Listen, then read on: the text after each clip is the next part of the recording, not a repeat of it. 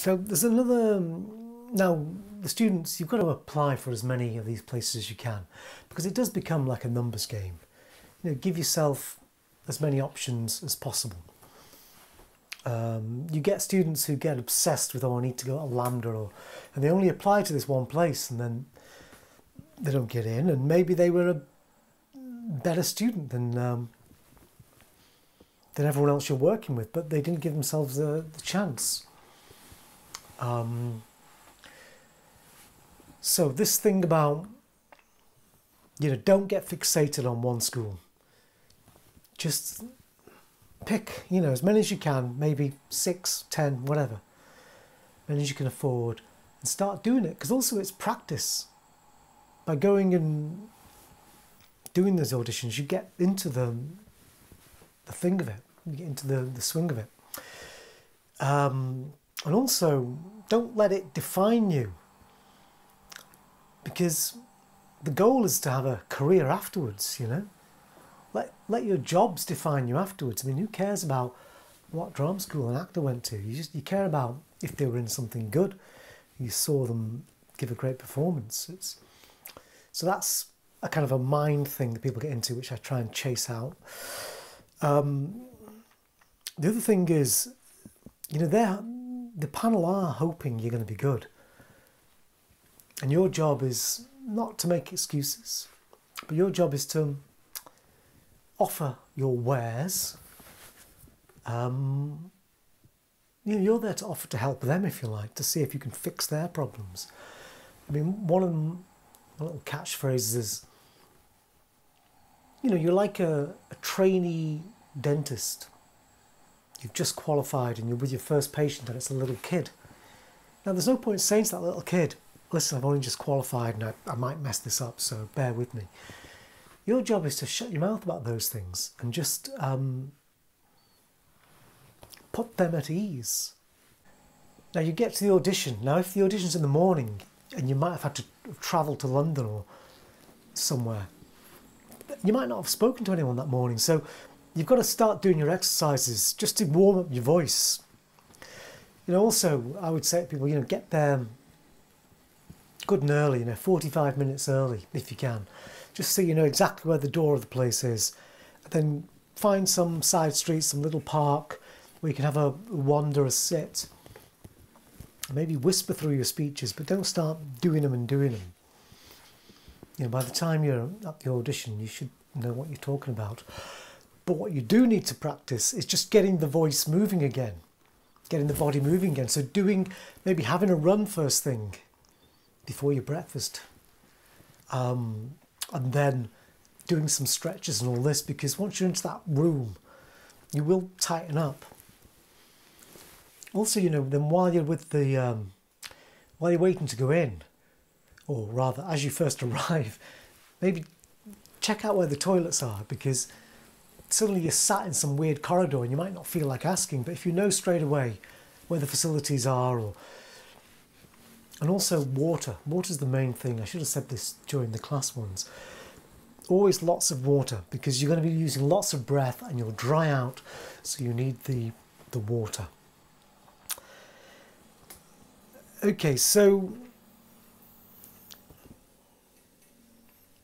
now they'll in general just say, okay, what would you like to start with? They might not ask you what you're going to do, but they might ask you what you're going to do. But what I'll have done in a class is we'll have discussed which speech to start with. And there'll be a strategy for that. I mean, in one way you could say, well, you start with your best one, but often you're working with people where both speeches are really good. I mean, it's not a case of which one's best, but it's almost like, I don't know, there'll be different reasons as to why I suggest starting with something. Often I'll suggest the thing that's quite technically difficult, in that the panel has some awareness that that was a tricky thing to have done. Sometimes if an actor is doing so well, they do a speech really well, the panel might think, well, that was easy for them, that speech. So, I don't know, there is a strategy on arranging the order in which you introduce things. I mean, often I'll encourage the...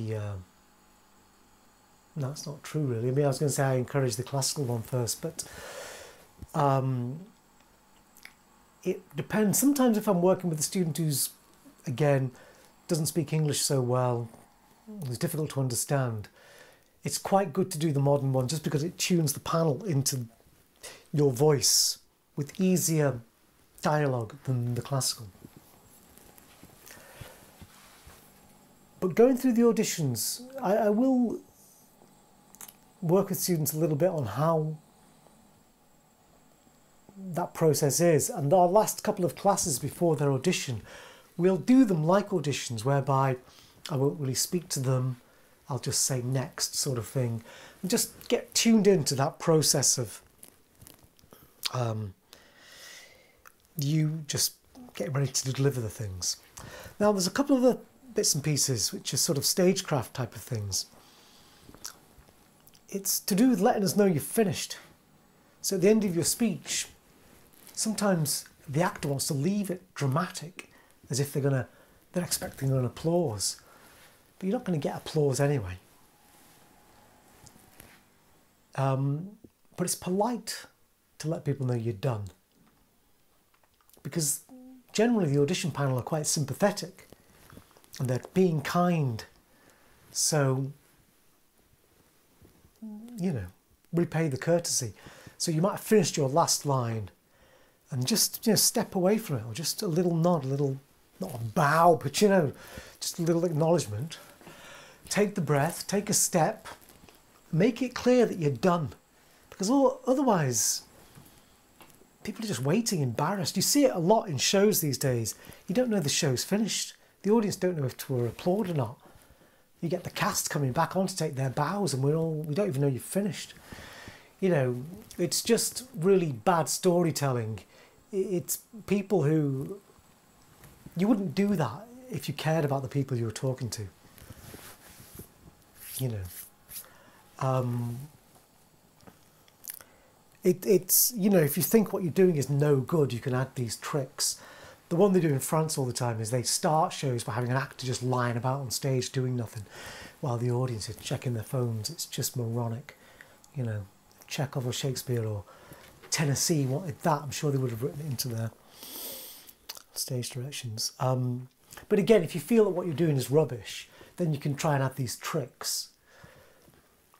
But what we're trying to do is have no tricks at all. You're simply, with a beginning, middle and end choice of actions, telling a story.